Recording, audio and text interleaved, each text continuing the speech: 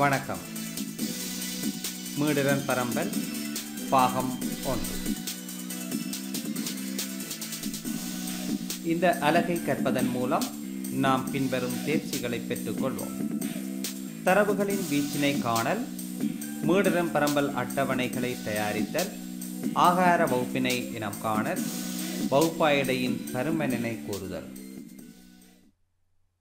முதலில் குடும்பங்களில் உள்ள உறுப்பினர்கள் தொடர்பான தரவுகள் கீழே தரப்பட்டுள்ளன.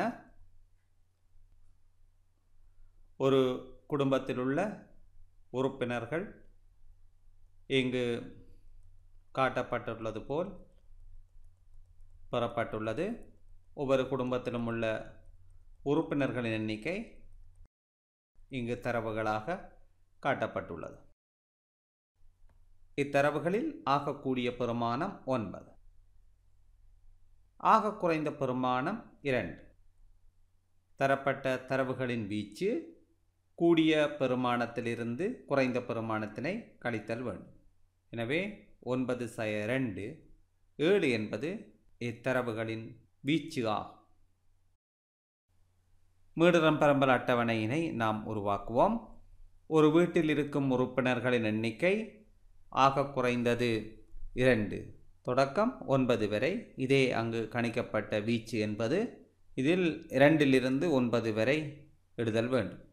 இங்கு தரவுகளின் வீச்சு சிறிதாக காணப்படுவதனால் வகுப்புகள் ஆக்கப்படுவதில்லை. இவ்வாறு பின்னகமான மீடிரன் பரம்பல் அட்டவணை உருவாக்கப்படும். இனி நாம் இலகுவாக மீடிரனை கணிப்பதற்கு வரவுக்குறிகளை இடுவோம். வரவுக்குறிகள் ஒவ்வொரு தரவாக இங்கு கருத்தில் கொள்ளப்பட்டு இங்கு வரவுக்குறி இடுதல் வேண்டும். வரவுக்குறி சரிந்த கோட்டினால் இடப்படும். 4 என்ற தரவிற்கு நாம் இங்கு வரவுக்குறியை இடுதல் வேண்டும். எனவே இங்கு 4 உறுப்பினர்களை கொண்ட இதற்கு நேர் வரவுக்குறியை இடுதல். அடுத்ததாக 5 தரவுகளில் 5னை வெட்டுவோம். இங்கு 5ற்கு நேரே வரவுக்குறியை இடுவோம்.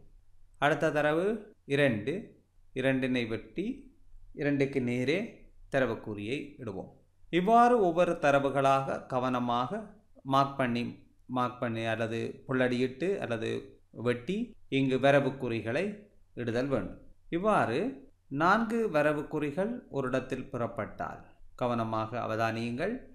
ஒவ்வொரு தரவையும் வெட்டி இங்கு வரவுக்குறிகளை இட்டு செல்கின்றோம்.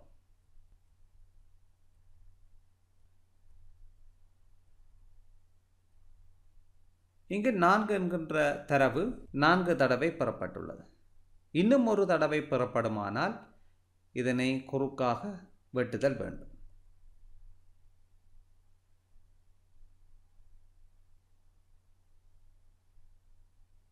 இங்கு பாருங்கள், 4 என்கின்ற தரவு 5 தடவை பெறப்படும் போது இவ்வாறு குறுக்கே வெட்டி காட்டப்படும்.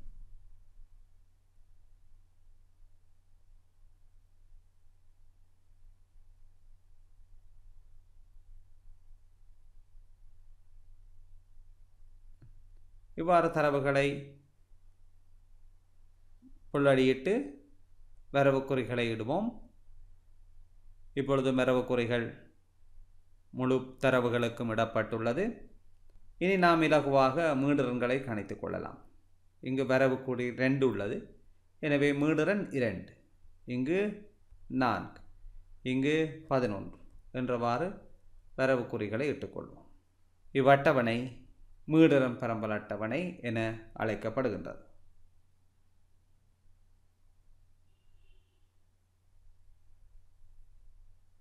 இங்கு பார்த்தால் தரம் 10 கணித பாடத்தில் மாணவர்கள் பெற்ற புள்ளிகள் காட்டப்பட்டுள்ளது.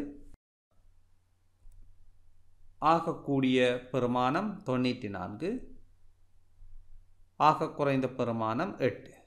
இங்கு தரவுகளின் வீச்சு அதிகமாக காணப்படுகிறது. எனவே இதற்கு மீடிரன் பரம்பல் அட்டவணையினை இடும்போது நாம் வகுப்புகளாக்கிய மீடிரன் பரம்பல் அட்டவணையினை இடுவோம்.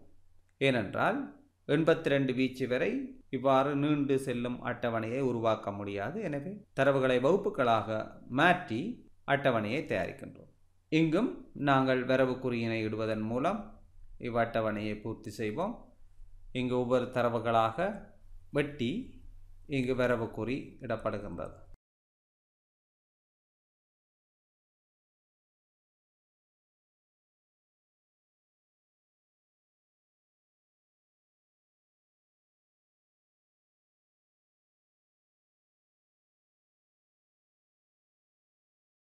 இப்பொழுது வரவு குறி எல்லா தரவுகளுக்கும் விடப்பட்டு விட்டது. இனி நாம் மீடுரன்களை கணிப்போம். 8 தொடக்கம் 16 என்ற வகுப்பில் மீடுரன்களின் எண்ணிக்கை 3. இப்பொழுது மீடுரன் பரம்பல் அட்டவணை பூர்த்தியாக்கப்பட்டுள்ளது. இவ்வாறான அட்டவணை கூட்டமாக்கிய மீடுரன் பரம்பல் அட்டவணை எனப்படும்.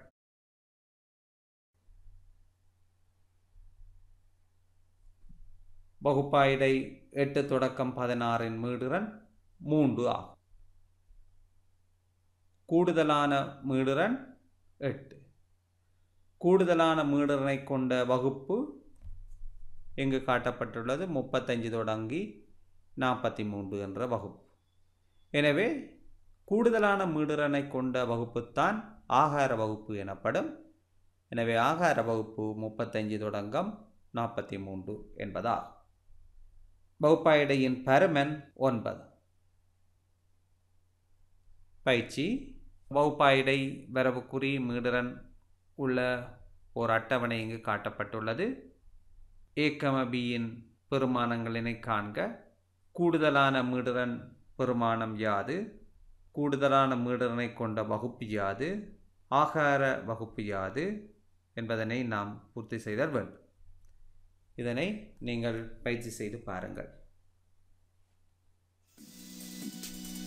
இங்கு நாம் தரவுகளின் வீச்சை காண்பதற்கும் மீடுரன் பரம்பல் அட்டவணையினை தயாரிப்பதற்கும் ஆகார வகுப்பினை காண்பதற்கும் வகுப்பாயிடையின் பருமனை காண்பதற்கும் பெற்றுக்கொண்டோம். நன்றி.